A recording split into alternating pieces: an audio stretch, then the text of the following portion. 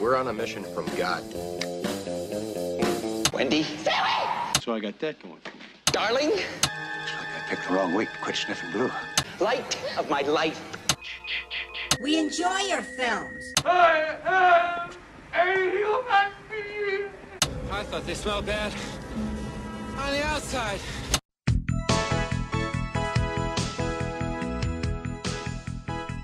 Welcome to Vintage Video, where we're rewatching the 80s so you don't have to.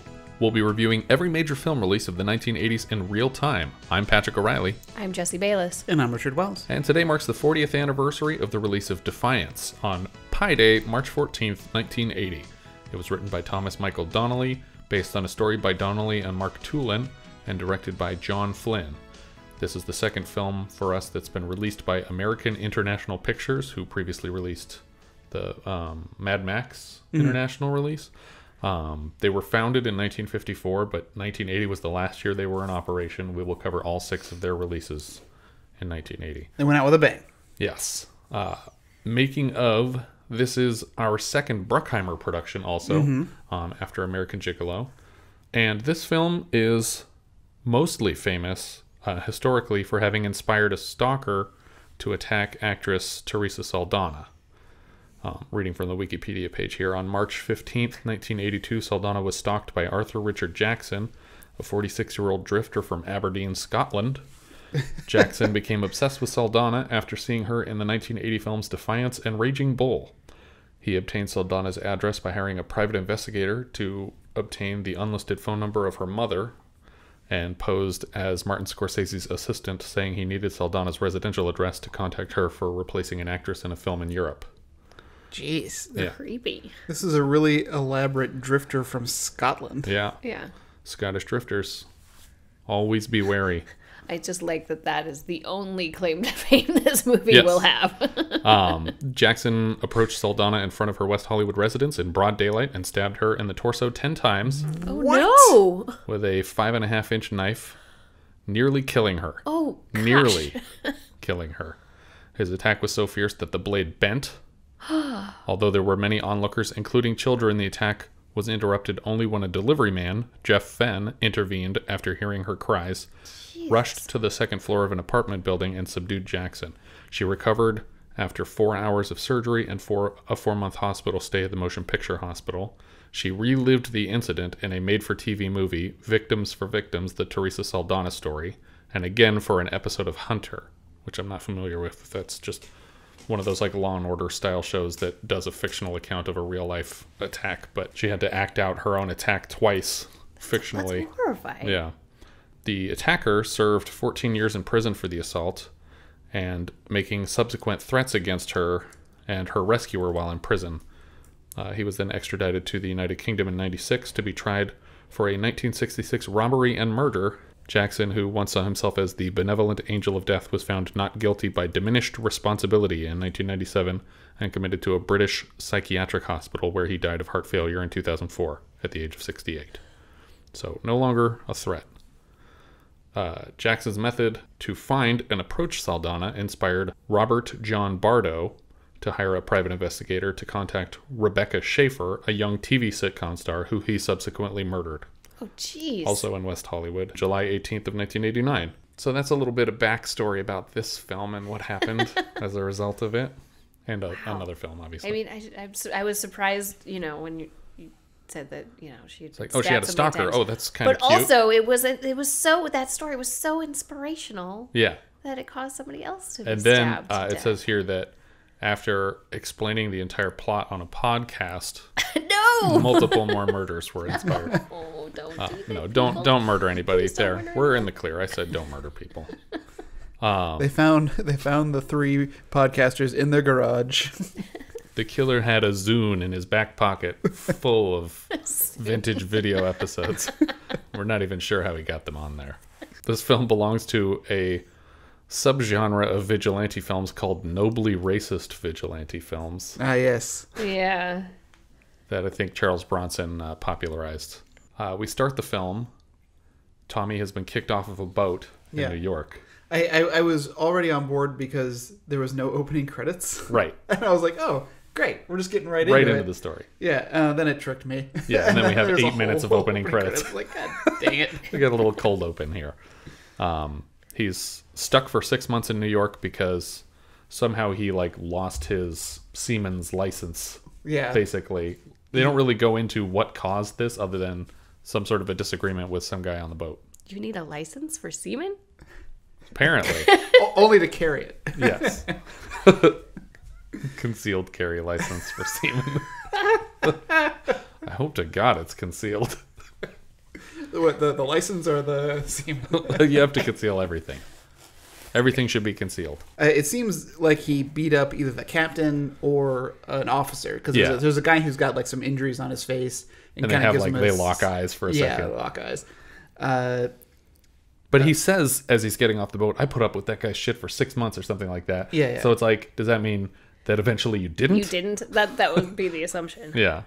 I'm assuming he's like I guess a longshoreman isn't the word, but I'm assuming he's in some kind of union that you can file a grievance with that would give him a suspension, and but it seems like I don't know what the rules are, but it seems kind of really unfair if you spend your life on a ship, living from ship to ship. You could be suspended from one for 6 months. And it's then, just say you can't go on these ships. Don't suspend them from every boat. Like you have to find a place to live and try not to die. Yeah, with your $0.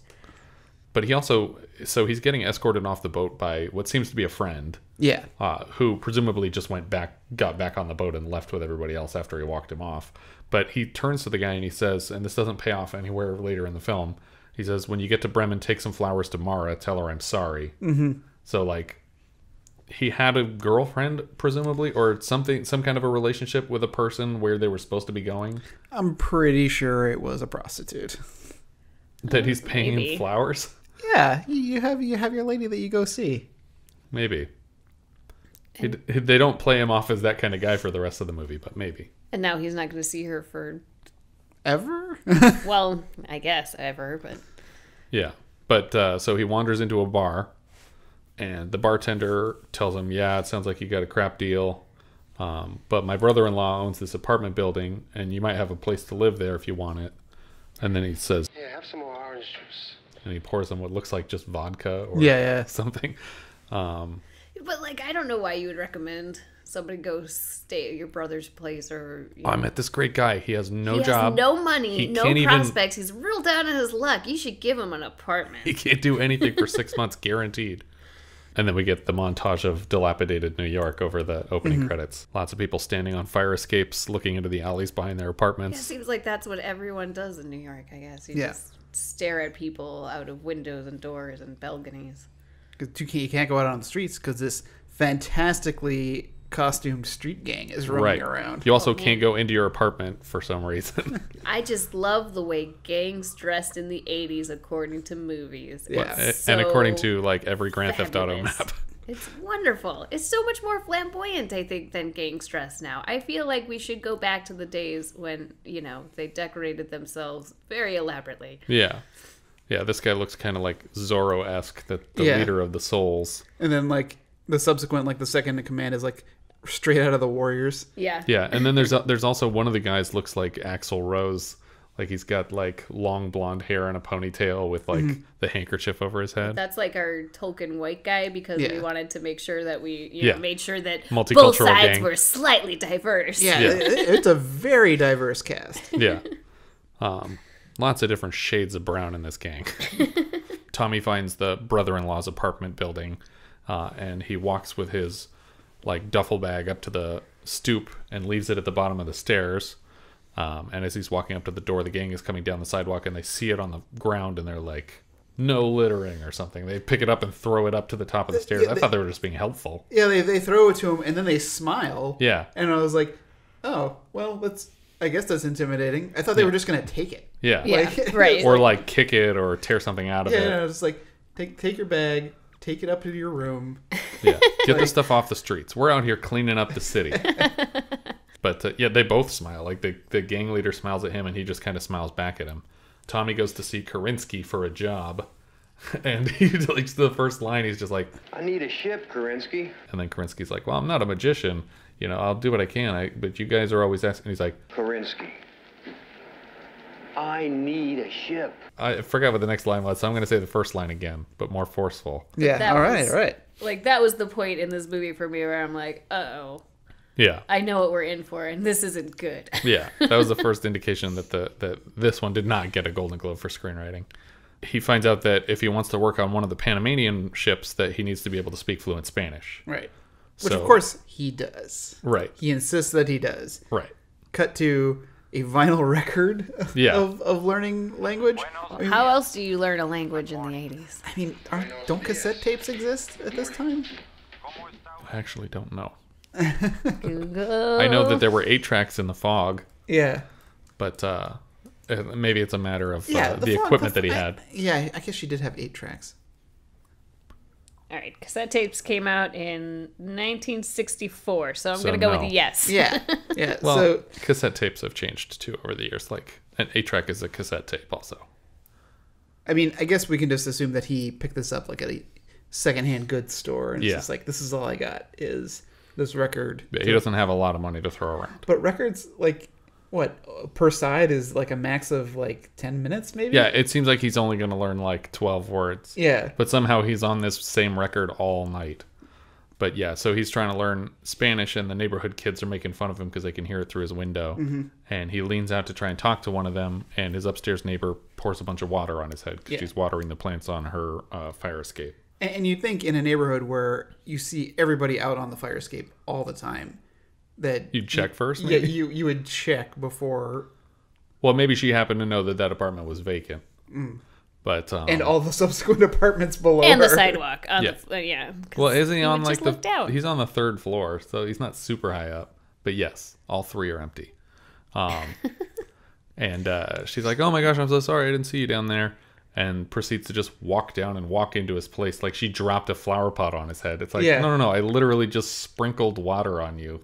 Doesn't matter to anyone. You wouldn't have even gotten out of your window. The fire escape seems to be the preferred mode of enter and exit for all of these buildings Right, yeah. throughout the movie. Yeah, she doesn't just go down to his place, though. Like, she barges in through the window. Right. Like, And she's also uninvited. not wearing like daytime clothes. Like, in any of scenes of this movie. yeah, the entire Like, movie she has a different like, nightie for every scene. Nightgowns and all, like sexy nightgowns in all of the scenes. Except for the most appropriate attire she wears when she's bowling. Right, exactly. So she walks into his apartment and just starts like commenting on all of his crap. And she's like, "Oh my gosh, you're a painter. I didn't know you were a painter." And it's like, I didn't know you existed until 5 seconds We ago. didn't know anything about him. Why didn't you tell me you were an artist? I haven't said a word yet. I do like that this is just happening. Yeah. She's just- forcing this relationship. And he just walks away. Oh, Yeah. yeah, he just goes to the other room, and she's like, "Oh, what?" Yeah, she's like still talking in his talking. living room, and then she hears the door close, and she turns and she's like, "Oh, he's not very friendly." Danny Aiello is out on the Yeah. street posing with a fish that he caught. Oh, it's this is the best because like this whole thing is like happening, and it's like this weird slapsticky where people keep trying to get in the photo, and he's like, "Yeah, don't you know how to use the camera?" Blah blah. Blah. Yeah. He- But the fact that this is happening at all is very bizarre to me. Yeah. I'm just like, you're in the middle of like Brooklyn city. or Yeah, something you're not, like, that. on the you're dock. not You on didn't the just catch dock. this You didn't fish. just get off the boat. You're not on the boat. You're in the middle of the street with a giant fish in your hand, taking pictures of it. This is a 100% a sewer codfish. Yeah. That's why he's so proud. A sewer codfish? Yeah, from the storm drains. What, you say that's a thing? I'm saying it's a thing. It's not a thing. But I like that He's the one from New York. He should know. Oh, I'm not from New York. What are you talking about? You've spent more time in New York than we have. I haven't even been. I've never been to New York City in my life. Well, where do you catch your sewer fish? But he hands it off to somebody while he's trying to talk about the camera. But then in the weirdest, like most cartoonish moment, he lifts up an invisible fish as if he's still holding Yeah, it. it's like he doesn't realize yet that he's not holding it anymore. And then he "Where's looks my at his fish?" hand. Where's my fish? I felt really kind of bad for Danny Aiello at this moment. Like, it's like, oh, okay. Yeah. You know, this is it. He's not the only actor I feel sorry for in this. I mean, obviously, Theresa Saldana didn't need to get stabbed 10 times over this movie. Not that she should get stabbed for any movie. I don't know that this movie really needed to be named as the reason. Like, I think Raging Bull by itself could have been like, yeah, he saw Raging Bull, he fell in love with her, and that's it. But like, this guy this movie called has out nothing to do with it. He called out Defiance specifically. All right. But yeah, so it turns out this kid that was with them on the corner took the fish and immediately is running with it. Danny Aiello and the rest of the guys are catching up with him. So as he passes Tommy's stoop, he throws it into Tommy's arms, which coincidentally, Danny and all these guys live in the same building with Tommy across the hall, but they just happen to be, a few blocks away when this chase started. Where he caught the fish. From the sewer. On the corner. Right? Is that really what they're implying? I don't think so. No. Richard's just making things up now. I feel like if that was the implication, they would have shown him pulling it out of like a sewer grate or something. But anyway, the kid throws the fish to Tommy. So fresh. Maybe he's just like, look at this huge fish I just bought. Like he's just that impressed by it. I want a picture with this fish I bought. Tommy just catches this fish standing on his steps, and it just like basically lands draped across his arms, but it's bleeding all over him. Yeah. And it is bleeding. When he gives the fish back to Danny Aiello, because Danny Aiello comes around. It was just wet. It wasn't blood. He has blood on his arms. All right. You have to rewatch it now. I've seen it twice. Fine. But when Danny Aiello comes around the corner, he's like, what are you doing? He's like, I'm sitting here talking to my fish. What's it look like I'm doing? And he's like, he's talking to his fish. He's a wise guy. Why don't you give me my fish back? And then he gives him his fish back, and he just laughs about how his arms are covered in blood because this kid threw like a wet fish at him. So he goes back into his apartment to work on his Spanish lessons again. But we're also like following Danny Aiello for a while. Like too long of a while. I was like, are we changing focus on this film to Danny Aiello? Because it goes like just follows him around for a little bit, and then it cuts back to Tommy. But nothing of consequence happens. Yeah, and this happens a few times too, because it happens with the gang members too, where they're just like, so what's up with this guy? What's his story? But nobody knows. So I'm gonna talk to this random old man who came into this bar for 10 minutes. Yeah. But Tommy is back in his apartment trying to learn Spanish, but there's really loud music playing from across the hall where Danny Aiello lives, and all of his buddies from the sidewalk earlier are in there listening to music. And he starts pounding on the door, and he says, look, you got to turn that music down. I'm working here. And they're like, get a day job, laughing at him, and they turn their music up. And he takes a basketball and starts throwing it at a wall. This is such a childish competition to be like, oh, you want us to turn our music down? We're going to turn it up then. And then he goes and he's like, okay, well, I'm going to throw a basketball at the wall, and your stuff's going to fall off the wall, and then you're going to turn your music down because you don't want your stuff to fall. And it's like, well, no, they'll come and beat the crap out of you or take their stuff down so that it doesn't fall off the wall anymore. But somehow this works, and they turn the music down because the guy's throwing a basketball at the side of their apartment. This is our first instance of Defiance. Yeah, this is exactly. Keep track, folks. Tommy heads down to the local grocery store and befriends Abe, played by Carney. Yeah. He's the local grocer, and he asks if he can basically use the phone as his own phone until he gets his own phone set up. And Abe says, yeah, that's fine. I'll just I'll shout into the courtyard whenever someone calls for you, and if you don't answer, I'll assume you're not home and I'll hang up. And if you do answer, then come get it. Man, phones were weird in the 80s. Yeah. It's I think because I still think they even had party lines in the 80s. Yeah. And for those who are listening I know what a party line is. Now you could just walk right into a party, but you used to have to wait for a while before you could go into a party. So for those who are listening who don't know what a party line is, often several homes or buildings would share a phone line, and you'd have to wait for someone to not be using it or be a snoop and listen in on other people's conversations. But because people weren't making as many phone calls traditionally back in the day. Yeah, I just think it'd be interesting if he actually called up towards the apartment building, and the guy's like, "Oh yeah, I'll be down." And like 5 minutes later, he walks across the block to come answer the phone. Like, who's gonna sit on the phone and wait for this guy? Well, he's coming, and he's only on the 3rd floor, so he even makes the point like, "Oh, I won't have to yell as loud if you're only on the 3rd floor." Like he does this for people on the 8th floor of the building. But while Tommy's in the store with Abe, a gang walks in and just takes everything they want. And then they say, put it on our master charge, which I'm sure is code for thanks for the free stuff. That he has their card on file. And Exactly. There's a running tab, and maybe they paid him a bunch of money in advance, so they would have a credit. Probably not though. Tommy leaves the store, and one of the gang members is basically following very close behind him until Tommy turns around, and he threatens to bend a 6-pack around his head. Yeah. Which I thought was a weird way to say anything. Well, those little plastic things that the 6-pack comes in. You threatening to sea turtle him? It's like, oh man. I'm going to slowly choke you as you grow over this ring. I'm going to put plastic straws everywhere you swim. The guy's kind of shocked that Tommy even turned around to say anything to him. Yeah. And he turns to look at his guys across the street.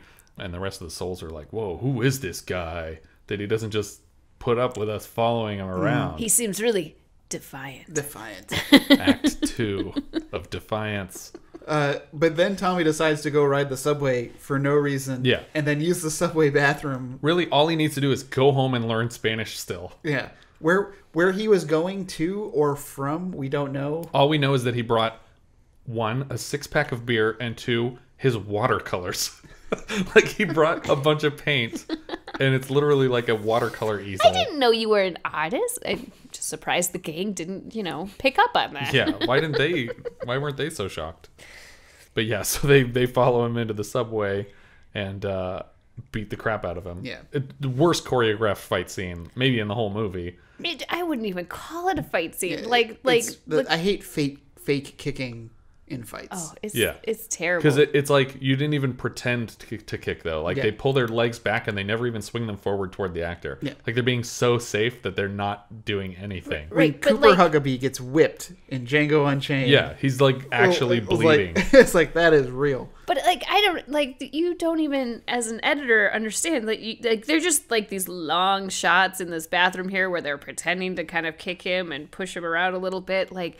You're supposed to cut away just to kind of hide those action points, but nope, they just linger on them. And that one guy even swings a bat towards him, and it clearly just hits the wall on the outside of the bathroom stall. But he reacts to it like he got hit, and it's no, we saw the bat stop. We saw where it made contact with the wall. It didn't hit you. But it's a badly choreographed scene, and they take his paint when they're leaving because they're like, oh, cool, free loot.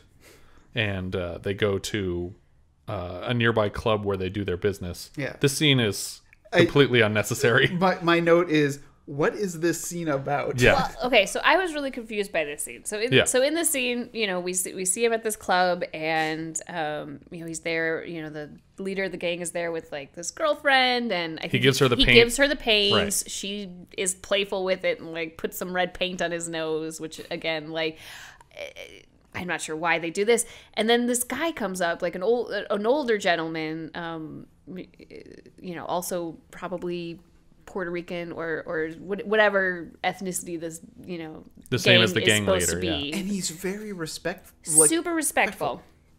And so I'm thinking, okay, cool. So this guy is basically down in his luck and needs help. And the guy basically gives it to him. I'm like, oh, are we trying to humanize this gang and say, does he? Yeah. Does he need help? Doesn't he just sit down and say, I got a job working somewhere in Brooklyn?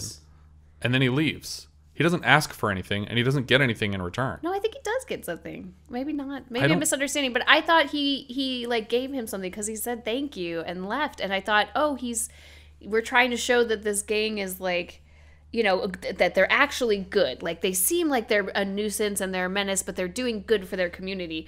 But then that doesn't come to fruition at all through the rest of the film. That's not what this is about. I didn't get that from the scene. I got that he was maybe coming to look for assistance and changed his mind when he sat down. Well, because Angel says something to him and then he says thank you. And I think it was more just hey, good luck. You're doing a good job. Yeah, you're good luck out there. And I felt like they were trying to bring to mind the scene from The Godfather on the wedding day when people are coming and asking for favors. And he's dealing out justice to people. Yeah. But nothing happens in this scene. He sits down and he says, hey, just so you know, I got a job washing dishes at this place down in Brooklyn. So I'm going to be doing that. And he's like, all right, well, I wish you the best of luck.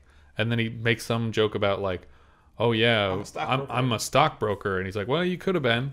Like hinting at like that he had some potential that he's wasting on being this gang leader. But then they never come back to this. We never see this character again. We never see him deal with anyone else in his club again.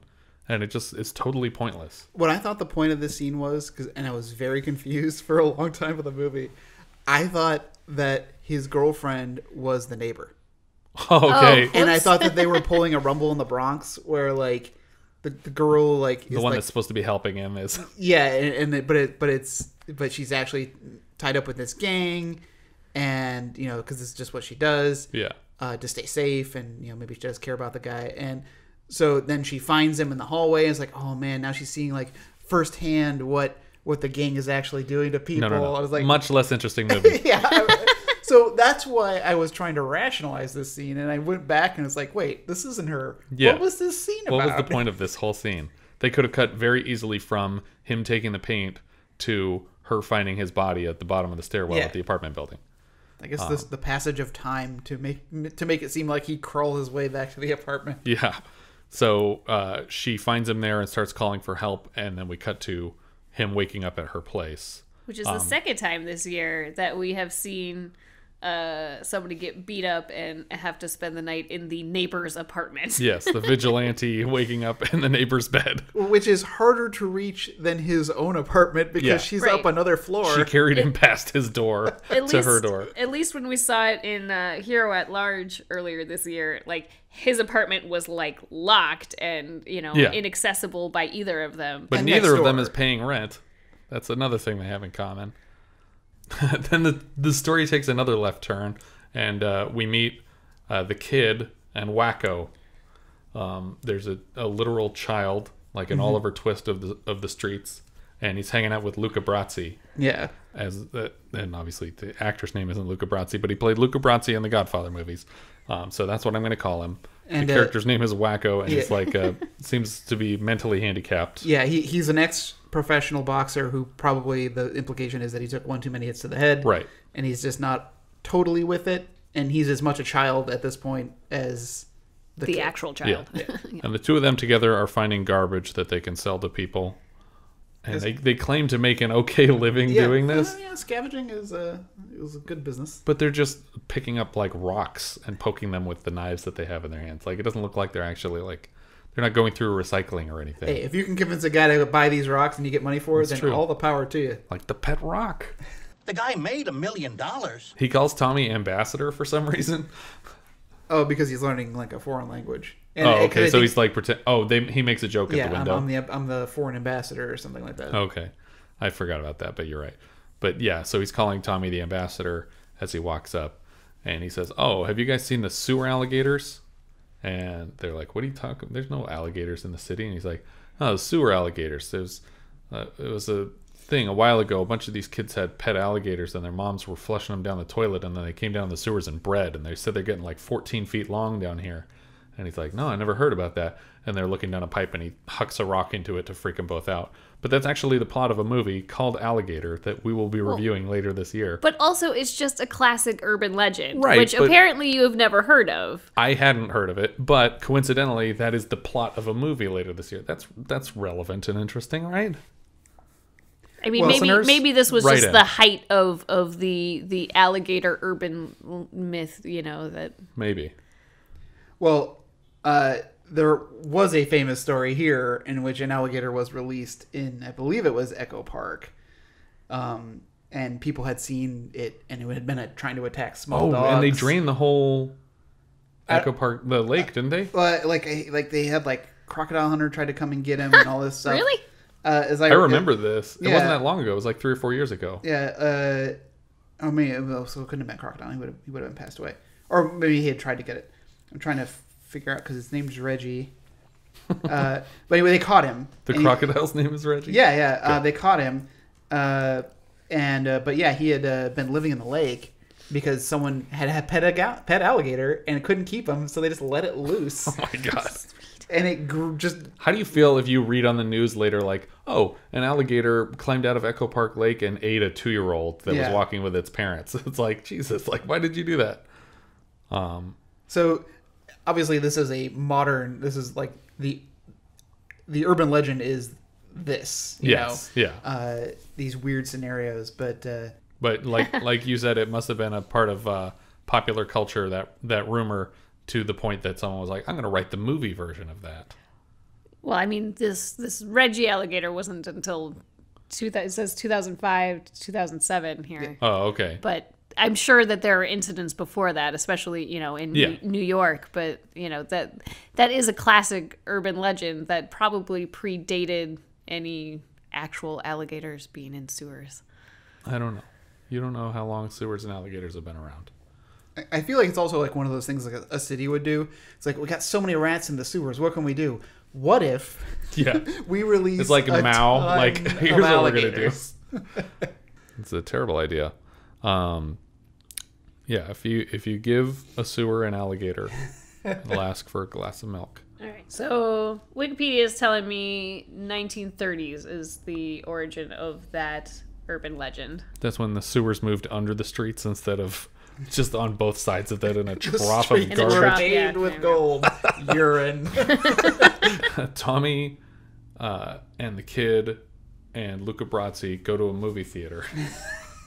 And the kid goes up to buy a ticket, and the lady's like, where's your father? And he's like, he's right over there. And she's like, okay, $3. It's like, why are you selling this kid tickets to a porno movie theater? Because they go inside and it's a porno. Yeah. As long as you go to porns with your dad, it's totally acceptable. Well, you should bring along a mentally incompetent. Yeah, why couldn't Whacko be the dad? Yeah. Like, why has he never thought of this before?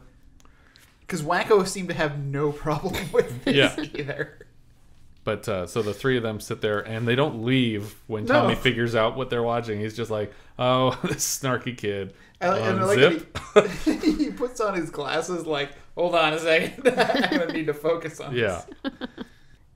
We show the souls for a second just throwing garbage at a street cleaner going by at night. Just hammer home that these are terrible people, that like even people just working their jobs for the city are just getting assaulted for no reason. Yeah. Everyone in this neighborhood is afraid of this gang. Yeah.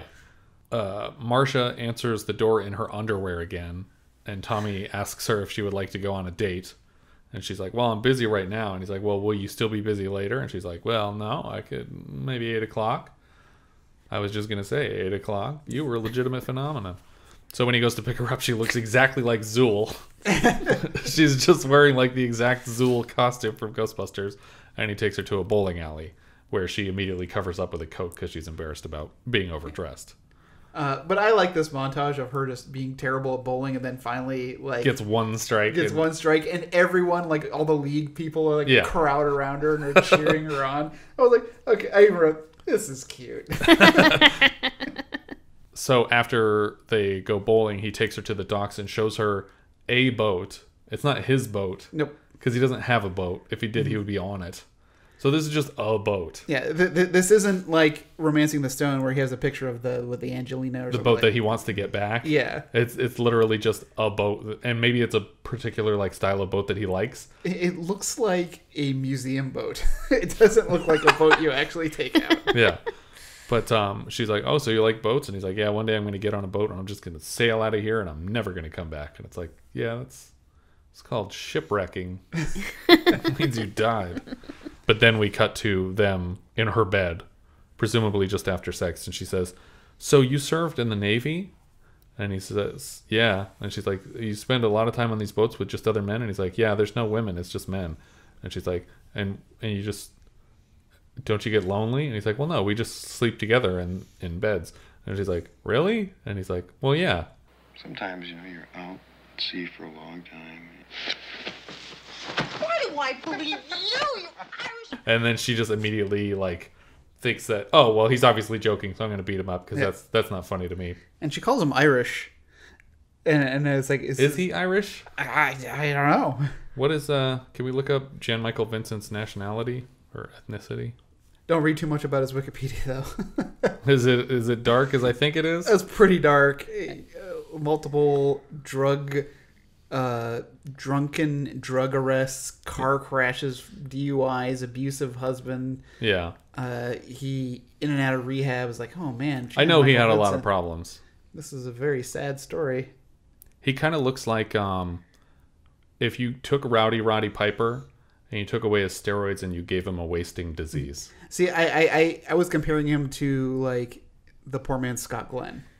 Okay. Because like this is definitely a Scott Glenn role. Sure. I am not finding his nationality, but his grandfather was a bank robber and counterfeiter in the 1920s and 30s.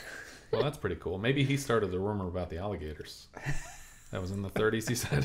That was his long con. The long con. His grandfather's still waiting. Some say he's still waiting to leap out at a child from a sewer grate. Give me your money. I'm an alligator. Give me your money. What do you need money, alligator? Come on, ambulance. I'm 140 years old. This was a bad plan. Tommy finds a group of the Souls attacking Whacko in an alley. This is basically the same thing as throwing garbage at the street cleaner, because he's not doing anything to anyone. He's literally just walking through the alley and they're beating him up. He doesn't have money. He doesn't have anything they want. They just think it's funny to hit a retarded kid. Adult. Yeah. And so he intervenes on Whacko's behalf. The kid's not around. And he stops the fight, and basically Danny Aiello sees it happening from across the alley, and he's like, oh, I forgot we could do that. That's so cool. We can fight back? Good for that guy. Question mark? Yeah. He goes home, and there's like 10 rats strung up like decorations over the doorway to his apartment. And they spray painted the bird's souls on the wall in his living room. Like, it was already a garbage heap of an apartment. Who cares that it says souls on the wall? Yeah, now? the rats were a mild improvement. I mean, I just want to see the shot of like them catching 10 rats and then painstakingly tying them their up. little feet onto the string. Tap, little nails Hang across the these roof. up. And it just seems like so much more work to hang them up than it would be to take them down. Or to just trash the place. Like, don't hang up rats. Like, just be like, you know, it was break actually the really windows. it was actually really easy. They just hung up fly paper and the rats just got themselves there stuck. you go. Yeah. Just climbing on the ceiling. Also, rats are a very specific message in like the gang and criminal underworld, and he's not a rat. He didn't call the police on them. Right. All he did was intervene in a fight on someone's behalf. Like, a rat is the wrong symbol for this disagreement. Should have put a horse head in his bed. Yeah, there should have been 10 horse heads strung up across the doorway. But then Danny Aiello stops him on the sidewalk and he's like, hey, let's go get drunk. And I was sure this was the beginning of a trap. Oh, totally. 100%. Yeah. And he gets him like falling down drunk. Yeah. I was like, this is I was it. like, oh, here it comes. Here's where the rest of the guys are going to come out and attack him. And no, they're just the best of friends now. It's like he's impressed. They buried the hatchet by going out drinking. Classic guy stuff. Who cares about the fish? It's all good. I'm not even mad at you for getting my fish away from that thief and giving it back to me. Wait, why was I mad at you? It's very similar to Hudson Hawk when Danny Aiello like comes clean and Richard E. Grant is like, or Sandra Bird is like, they'll talk about chugging brewskis, and it's like, you gotta love male bonding. But yeah, so he while they're drinking, he takes him to the Sportsman Clubhouse basically. And he says, "Oh yeah, that was the name of my gang, and we were real tough guys, but now the neighborhood's ruined and everything's gone to crap." And they kind of part ways at the end of the night, completely stinking drunk in an alleyway, while Danny Aiello's wife is like, "Hey, come in here. What are you doing out there, Carmine?" And he's like, "All right, I'm coming, Gracie." And then he goes inside. Then we cut to like neighborhood bingo night going on. The entire neighborhood is there. Everyone in the whole Everyone building. that we've seen so far is staring out of a balcony or window. Yeah, all of them are sitting down playing bingo. Well, we got some new characters here too. Oh yeah, Well, we there's a got few. the priest that's like calling And we out got- the numbers. Yeah. Polly Walnuts is sitting there Right. playing. And Fats Williams. Chino Fats Williams. Chino Fats Williams. Yeah, oh yeah, he's great. He's got the greatest voice. I can't even do it. He got that voice. Like his voice is so crazy. Because like, you know, he's in one of the best scenes ever in Weird Science when they go to the clubhouse. club, and they just all of a sudden they're all just friends with everybody. Yeah. Called him every night. Every damn night. He also played the security guard, the Creole line. We should specify Fats is not the one who says the every damn night line. No. He's one of the people around the table. But he's in Jumpin' Jack Flash, and Whoopi Goldberg is like high on truth serum, and she grabs him from the desk. And is like, "You need to lose some weight," and he goes, "I lost 5 pounds last month." Like he's like really upset about it. Trying really hard. She didn't notice. Anyway, so I was really excited because his voice is so distinctive. You can't not notice who he is. But in the middle of the bingo night, the souls attack, and it's not even like they're going after like necessarily the prize money directly. They're just taking everything. Yeah, they're and including like a woman that's there that they're just like, you are ours now. We're taking you as our property, and he like rips her shirt off when he has her against the wall, and she's wearing the same wardrobe as Theresa Saldana's been wearing for the entire movie now, and then the priest steps up. And he's like, you got to get out of here. Like, God commands you to get out of here. Like, he's performing an exorcism on this guy to get him out of the room. He's like, you're doomed to hell and you shouldn't be in here. Like, it's a church or something. It's like, no, you're gambling Might here. be. Yeah, I wasn't A lot sure. of churches do bingo. Yeah, Maybe. but I mean, this kind of looked like a rec room somewhere, but who knows? I thought it was like a community room in the building or in the complex that they live in. But I like that Carmine, when they're taking his ball, is like, can I at least take my kids' pictures out? Yeah. And it's like, no, I'll take good care of them. I love kids. Yeah. But when the priest is yelling at him, I for a second thought he was going to rip that guy's shirt off. But they have the woman against the wall, and that's when Carmine steps in, and he's like, hey, let go of the girl. Like, you're stepping over the line. And they just beat the crap out of him and throw him to the ground. Carmine takes a lot of hits in this movie. Yeah. He takes the most convincing hits. Yeah. Tommy doesn't take a single convincing hit. But yeah. So in the aftermath of this bingo robbery, everybody's kind of beat up. The woman basically, Aiello protected her by intervening because they kind of drop her. They're not interested in her anymore. And the police come, but everyone refuses to file a police report about the gang because they know that they'll face retribution. And the cop seems like really like disinterested in even taking a report should a report be filed. Yeah, they're like, we're only asking for a report because we know no one's going to file one because we would like to do less work here. And then Danny Aiello says, well, maybe I'll get a gun. And he's like, what's that? What did you say? And he's like, maybe I'll get a gun to protect myself. And he's like, yeah, you try and get a gun, and I'm going to beat you up, or I'll take your gun away, and you're going to go to jail. And it's like, no. What about this gang that's been carrying around guns around our neighborhood that you aren't doing anything about? Not just guns, but like vintage Lugers. Yeah. It's all just whatever they could find on the floor at the prop house that didn't have a tag on it, so that meant they could take it for the weekend. I mean, I like your style, Angel, but... But yeah, so eventually... Abe decides, you know what? I've dealt with this for long enough, and if I can't fight back physically, I can fight back using the legal system, and I'm going to file a report. So they put him in the car, and they're like, oh, crap, now we got to fill out some paperwork because someone's actually filing a report. So they take him down to the station, and the next day, Aiello and some of the other sportsmen decide, oh, this is great. We're going to fight back against this gang. You're with us, right, Tommy? And he's like, no. I don't care about you people. Like, this is my neighborhood. They can do whatever they want. I don't care. Yeah. Which is really weird because he is, like, turning on a dime from having, like, defended people from this gang already multiple times in this movie. But essentially he says, this isn't my fight. You guys got to take care of your own stuff. This is in the wake of, like, Abe getting beaten up. And then... No, not yet. Really? I thought that this talk about taking back the streets come back later. Well, it's kind of cutting back and forth. Okay. But the sportsmen are trying to recruit him, and he says no. And meanwhile, we're cross-cutting with Theresa Saldana is in the grocery store trying to buy something, and Abe says, "Oh, I think that's in the back. Why don't you go ahead and grab it?" And does she want to make a phone call or something? And she starts to use the phone when the gang comes in. Just beats the crap out of Abe. And then Abe, like, stumbles in, like, totally... He's, like, covered in blood and wanders into the back room where she hid when she heard the gang come in. But he's fine.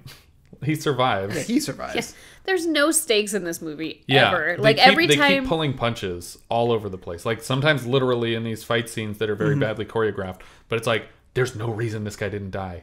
It has no bearing on the rest of the movie. We literally never see this character again. Right. He should have just died from these wounds. Like, it should have been, you need to raise the stakes a lot because these guys aren't being evil enough. They're just taking money occasionally. Because the next beat up isn't enough. Yeah. Like, it takes like another beat up after that to even go too far. But we'll get but the next thing that happens is basically she what is her name? Marsha is upset about Abe having been beat up, and she's also complaining that she's trying to grow flowers in her apartment and there's not enough sunlight, which is, I think, a heavy-handed metaphor for everything's terrible in this neighborhood and everything dies. And so they're like, well, you know where there is sunlight? On the roof. So they build him and Whacko and the kid build her a really nice garden. Actually, Tommy doesn't really take part in the building much at all. But the other two build her a really nice garden. And then they're like, look, we made you a garden on the roof so that you can finally grow plants. You're never going to guess what happens to this garden. Immediately.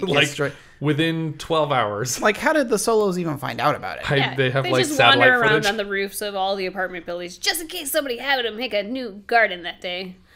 Somebody trying to be sustainable around here. We'll show them how we treat the sustainable people. And then we beat up this kid too, because why not? Also, why is the kid there defending a bunch of zucchinis?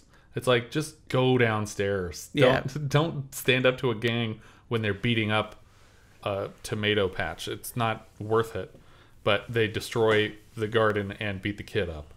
And basically Tommy finds out about it and gets upset enough that he decides he's going to face off with the gang one-on-one. He's going to go confront them. Yeah. And so he finds 3 of them playing a basketball game. Right. And he starts to... First they're just arguing, but when he starts to actually fight one of them, the third guy realizes, oh, this fight is not going to go our way. I can already tell. Yeah. And he leaves. And Tommy's able to capably handle the other 2 guys. And it cuts the guy's ponytail off. Yeah. Oh, yeah. Axl Rose loses his ponytail. And so, which is, again, it's just like, just a simple fight. Yeah. But the cutting off of the ponytail is like a symbol. Yeah, it's an act of defiance.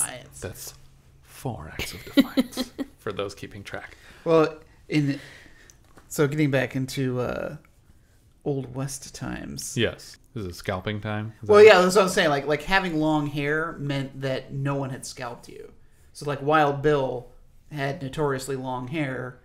Because he, it was a means of intimidating the Indians. Doesn't having a scalp mean that no one has scalped you? Like, just having hair at all? Yeah, well, or being alive? Having very long hair is like you're being prideful about it. Yeah. So he was like cutting his hair like to show, hey, you've lost your sense of pride. People aren't going to think that you haven't been scalped now. They're going to think you got a haircut. Take that, gang member. So the sole leader finds out about the guy who ran away from the fight and basically lectures him on abandoning his brothers, puts a gun in his mouth, and click, it's not loaded because no one can die in this movie and nothing matters. Yeah. What is the reason to not kill this guy in front of everyone? Show that you're a badass. And he just pulls the gun out, not loaded. So did you just not keep this gun loaded? Well, Jesus Christ, that's super unsafe, Richard. Of course he doesn't load this gun. Or he just keeps... The first one is an empty round. So he can always make this example? Yeah. Or so that he can gain the upper hand by pulling the trigger, pointing it at someone he wants to kill, and then when they're like, oh, his gun's empty, then the second one kills the first one. He's like, I killed him right when he had such high hopes for this fight. But yeah, so he pretends to shoot this guy, and then that's the end of the punishment. He's just like, there, you've served your dues, and we're all a gang again. Now we're going to go harass this guy, but not do anything. Yeah. While he's in the shower. Yeah. Because we're very intimidated by his penis. This makes no sense. This is where I officially, got mad at the movie. The leader of the gang, not even like a random henchman, but the leader of the gang goes to Tommy's apartment and kicks open the door that he fortified. There's a whole scene of him fortifying the door. It serves no purpose because they just push it in. The door's made of paper. Yeah. He walks right into his bathroom, throws open the curtain. He's got a gun. He's in the bathroom with Tommy, and he says, "Hey, I'm going to kill you. Not right Not today, maybe tomorrow, or maybe another time. And then he leaves. Weather permitting. Why? Unless he's scared to kill someone. Like, has he literally never killed a person? Ooh, you're adding a whole new layer to this. Is this You're guy, thinking far too much about this. Because otherwise, kill Tommy. Like, just kill Tommy right here. Prove to your gang that you're the leader and kill this man. Yeah, They're it'll be like a all here. father-son thing. But, no, I got so mad at this scene because it was just like... Because you're yelling, kill him! Just kill the guy. Just him. kill him. Because it's just bad writing to be like, oh, you know what? This isn't a long enough movie. Let's put another step in between these two scenes where he calls him out in his bathroom while he's naked and says, I'm going to kill you eventually. But see, isn't that a more compelling movie where he does get killed and then the neighborhood comes together? Like this man absolutely. This man stood up for us. If anybody died in this movie. We've honestly narrowly avoided like 6 decent movies on the way to this movie. Oh my God. Close. Did you guys see that classic back there? Jesus, that was close. Watch where you're going. Now Marsha has birds. If you say it like it's a disease. Yeah. She got birds. She got bird flu. From Tommy. You know, I got birds. You better get screened. These are the goals. I just went through a whole bottle of bird shampoo. This isn't possible. I've been very careful. But yeah, he goes to her apartment and she has a cage full of birds. And she named them after them. Because they're lovebirds? I don't know. Yeah, but she didn't actually name them after them. Yeah, she named one after him and the other one after a fake name person. Yeah. And they're not lovebirds. They are parakeets. Yeah, that's what lovebirds are. If they love each other. Any birds that are in love are lovebirds. Or humans, apparently, too. I've heard people use that phrase. But yeah, she has these birds and he's like, oh, that's so cute. You named birds after us. By the way, I'm leaving. I'm going to go away forever. But she already knew. Because she found his, like, ship detail crew thing. Yeah, and then she, like, hid his it. Seaman license. Yeah. His concealed carry seaman license. Oh, thank God he has semen. But yeah, so he tells her, I'm leaving town and I'm never coming back. And she starts crying. And then laughing because she's like essentially going insane. Yeah, she's going full Ophelia here. Yes, and just losing her mind that she's about to lay down in a river, and then Whacko, presumably inspired by Tommy attacking the souls, puts on his boxing outfit from when he used to be the champ, and starts a fight with them. Yeah, and is promptly killed. Yeah, he accidentally hits Angel. Accidentally. It's he dressed up as a boxer to go punch the souls, and he accidentally punched one of them. But it seems like that wild punch was meant for someone else and they died. Sure. So you think he had like an order of operations? What is it, PEMDAS? Look, if you're going to start a fight, you don't start with the leader, because then you got to face all these other guys. That's true. Unless it's one of those, like, the head Night of the King. Snake.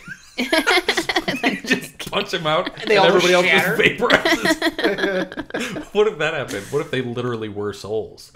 But so yeah, they kill Whacko. I don't know if they throw him off the building because this fight seems to be taking place on a roof, right? I think it's at street level. Is it at street level? Maybe it is. Yeah. Either way, his body's in the garbage. In the garbage, yeah.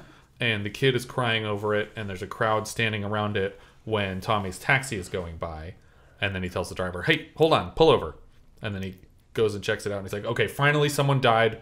I can care about anything, which is exactly where I was at. Finally something happened in this movie. We can get started with Act 2. Yeah. And he decides, you know what? I'm going to hit him where it hurts. I'm going to go screw up his car. Mess up his car. I'm going to key it. I'm going to put a potato in the tailpipe or banana if I have one. We're going to go full Axel Foley on this shit. And he goes and he gets a bat and just starts beating up the car in a parking lot. He's got a sledgehammer. Oh, he has a sledgehammer. Yeah. Danny Aiello has the bat. But I love this scene because like Danny Aiello like puts his hand on his shoulder like to stop him, and then whoosh, like, just kidding. I'm not on their team. Reveals that I got a bat. We're gonna do some more work, and then the other guys show up. Guy with chains, which doesn't seem very effective. Yeah. But it's great for distressing wood. Not so great for breaking up a car. Well, who knows? Maybe they're doing a little remodeling also. But they go like it's totally like Street Fighter in between, just like tearing down this car. Yeah, this is what you need is an E Honda to just punch the crap out of it, or a Blanca to electrocute it. And then like the guy goes, Oh, my car. That's basically what he says. We see a few shots of Angel in the club again, just hearing his car alarm go off in the distance. oh, the horn was stuck on. Yeah, basically that's all that happens here. Danny Aiello goes back to the sportsman and says, "Hey guys, we're fighting back. Like we're teamed up. Tommy's on our side now, and we can go do this together." Yeah, he made his jacket to suit up. Right, but everyone's still too scared, including Paulie Walnuts is just like buries his head in his hands. None of them are interested in participating in this fight. But eventually, Paolo, I think, is like the one guy who goes, "I'm ashamed that I haven't done anything." Yeah, so I'm going. And then you get the slow clap of everybody joining in, and they all line up, and it's basically the fight scene from Anchorman. Yeah, where just like a group of like 4 people will show up at a time, and you're just like, who are these people? I don't know. Who are these people? Oh, it's Channel 12. Like, well, what I love is then like old people just start coming out on the thing, and just everyone's just lobbing garbage. Some guy throws a bike. That's right. That's my bike. And then the kid throws a Molotov. Yeah, cocktail. the kid is on the rooftop throwing literal bombs into a street fight, but they all face off, and it literally looks like the way it's shot is almost exactly how they shot the fight scenes from Anchorman and Anchorman 2 in Central Park. Yeah. Well, what I thought was going to happen was because Angel sees that he's outnumbered and going to lose this fight, so he runs, and Tommy goes after him. What I thought was going to happen was the gang was going to go, okay, we're done. We're gonna lay down arms because we can't win this. Nope. Everyone just starts wailing on each other. But this fight lasts for like 15-20 minutes. Oh yeah. while Tommy and Angel are just brutalizing each other in every way possible. Oh, Carmine gets shot too. Yeah, Carmine gets shot, but the reason you didn't mention it is because it's irrelevant. It's like he is shot basically in like the collarbone. Yeah, and he's okay. Just stands up immediately and is fine. They put a little patch on him and he's good. But yeah, this Tommy and Angel fight just rolls through the entire apartment building, through people's rooms. Yeah, they go all the way up to the top of the building just so they can tumble all the way down the stairs. And they end up like tumbling down the steps out of the front of the building, slamming into a car that's parked in front of the building. And at this point, the police have shown up and basically arrested everybody. Actually, everybody on one team. For some reason, they know the people from the neighborhood obviously had nothing to do with this, but they can tell who the souls are and who isn't in the gang. And all the gang members have been arrested. And one at a time, they each stand up and they're like, "I'll file a report. I'm Spartacus." Well, and Tommy stops just short of killing Angel because he sees that everyone's watching. Yeah. I have no doubt in my mind he was going to kill him. Yes. But then Angel just kind of like gives himself up. Yeah. He kind of goes like, he surrenders. I'm done. I don't want to be out with this guy anymore. Yeah. And then we cue the bargain bin Bruce Springsteen revenge song for the credits to play over. And that's the end of our film. I think it's entirely possible that Spike Lee saw this movie and was like, this is wrong and bad, but I could do this better, and I'll still use Danny Aiello. Because this is not super far off from the premise of Do the Right Thing, which is more along the lines of there are opposing gangs and you're seeing things from everyone's perspective and seeing how the hate in this neighborhood just multiplies itself, and Danny Aiello is like the store owner, right? No, he runs the pizzeria, but he's part of like the Italian. Oh, okay. I thought we were talking about Defiance. No, he runs the pizzeria. That he works for. But I wouldn't be surprised if if we can say anything good about this movie, it's that it might have inspired part of Do the Right Thing to exist. This was directed by John Flynn, who did a bunch of lower budget action movies. Nothing I recognized. Lock Up with Stallone, Out for Justice with Steven Seagal. Yeah, not even their famous movies. The writer, Thomas Michael Donnelly, this was his first screenplay. He also wrote Quicksilver with Kevin Bacon, which is one of the off-brand MCU movies, like Nightcrawler with Jake Gyllenhaal. The story was written by Mark Tulin with Thomas Michael Donnelly. Tulin doesn't have a lot of credits, but he plays the bass guitarist of the sinking ship in the Poseidon Adventure. Yeah. So that's interesting. Yeah, the original Poseidon Adventure. Yes. Because the remake... We don't acknowledge the remake. Very recently, right? Jan Michael Vincent was Tommy. He's probably best known for Airwolf. which he was in the TV movie, and then it was adapted into a series, and he continued to play the same character. Stringfellow Hawk. He's also Tanner in Damnation Alley. Whenever I think of Airwolf, I think of on C-Lab when he would watch Airwolf, but it was literally he turns into a wolf in the plane. Or the helicopter or whatever it was. It was a helicopter. How dare you? Whatever. I've never seen a single episode of Airwolf, and I'm very happy about that after having seen this movie. He's also in Big Wednesday. Honestly, for my money, his best performance was in Buffalo 66, which is post all of his rehabilitation. He's the guy that runs the bowling alley. Oh, okay. Who kept Vincent Gallo's locker in place, and I think there was a gun in it. Yeah, he doesn't play a very big role. It's a very small role, and he seems like he's having trouble talking. But well, see, I haven't seen Hooper, which is one of the credits where it's a semi-buddy film with him and Burt Reynolds. I haven't seen that either, but I would watch that. Yeah, it's like they're both stuntmen, Hollywood stuntmen. Oh, interesting. And it's just like they're rivals, but then become friends, and they because both of them are pretty famous for doing their own stunts. Yeah, and so I'm kind of curious about that movie. That was 78, so okay. I might try to find that. Yeah, that might be worth looking into. Theresa Saldana, we covered earlier, as Marsha. She's the wife of Jake LaMotta in Raging Bull. She's the voice of Mame Slaughter on Captain Planet, and Estella Velasquez on Johnny Quest. And she was also in an episode of MacGyver. She was the love interest in The Treasure of Manco. Where Korn was their treasure. Yes, Korn. Danny Aiello is Carmine. He's Sal in Do the Right Thing. He's Police Chief Aiello in Once Upon a Time in America. Very creative naming. He's Tony in The Professional. Is he? Yeah. Well, there you go. Leon the Professional. Yes. He's great. Hudson Hawk, we already mentioned. Yes. Tommy Five Tone, Hudson Hawk. He's also Papa in the Papa Don't Preach music video. Oh, yeah. Rudy Ramos was Angel Cruz, who was also in MacGyver. He was Pete Torgett in Hellfire, who I think is the one who gets his leg broken. Right. He played Ignacio in Beverly Hills Cop 2, and he worked with Thomas Michael Donnelly again on Quicksilver. I think Thomas Michael Donnelly wrote and directed that one. So Lenny Montana is Whacko and Luca Brasi.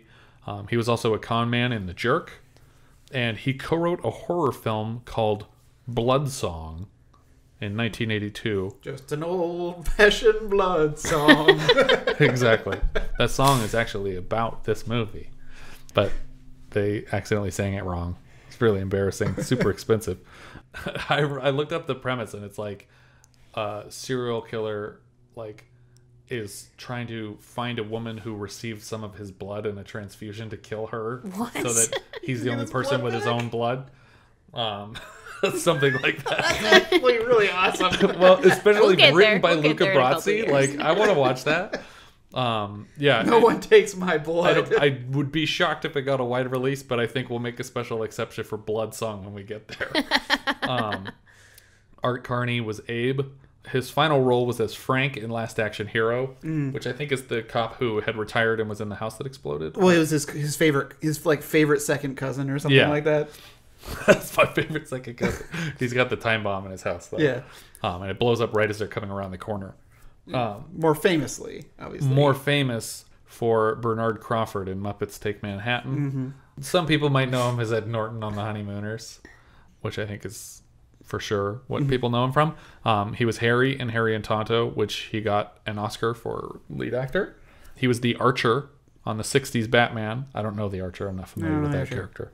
I know him from Firestarter. Him and Louise Fletcher were like an old couple that Charlie ends up with at the end. Yeah. And he's in one of my favorite Twilight Zone episodes. Yeah, The Night of the Meek. Yeah. Which is the Santa one. He's like a fired Santa. Yeah, and then he becomes the real Santa. Spoiler alert. Yeah. And it was one of those weird ones that was shot on video.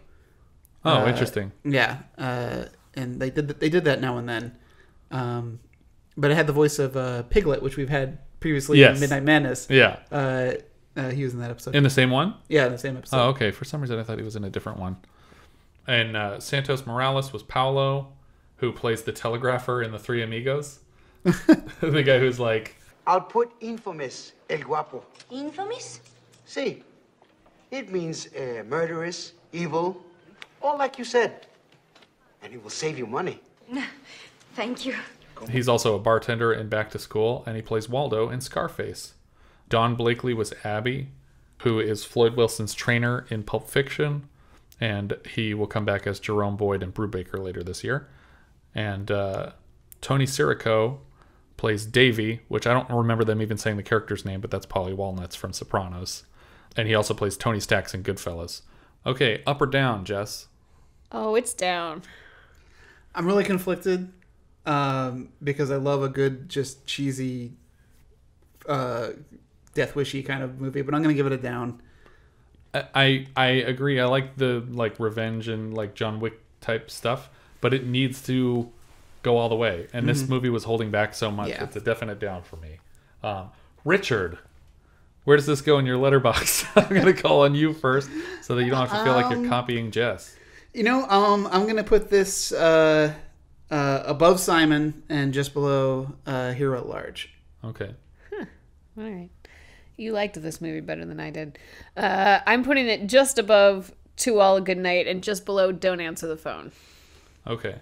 I'm still questioning in my head, is this better or worse than Fatso? I think it's worse, which puts it at the bottom of my list. Wow. Really? I think this is the worst movie for me so far. If only for that one bathroom scene was enough to just totally kill it for me. But, because at least Fatso had some jokes in it. There's no jokes in this movie. And it's not a comedy. And I don't think it was capably made. Yeah, that's a good question. Who knows? So yeah, I think that goes at the bottom for me. I think that's everything for this one. If you guys have any thoughts you'd like to share with us, we are Vintage Video Pod on Twitter, Facebook, Instagram, and Letterboxd. Where, as I've said before, you can find each of our full movie rankings for the year. We can also be found at vintagevideopodcast.com. And please consider rating us on iTunes to help people find the show. If you take the time to leave us a review, we will thank you personally in an upcoming episode. If you're feeling especially generous, you can also support the show through patreon.com/vintagevideopodcast. Thank you so much for listening, and I hope you'll join us next time when we will be discussing Forbidden Zone, the bizarre and musical tale of a girl who travels to another dimension through the gateway found in her family's basement. We leave you now with the trailer for Forbidden Zone.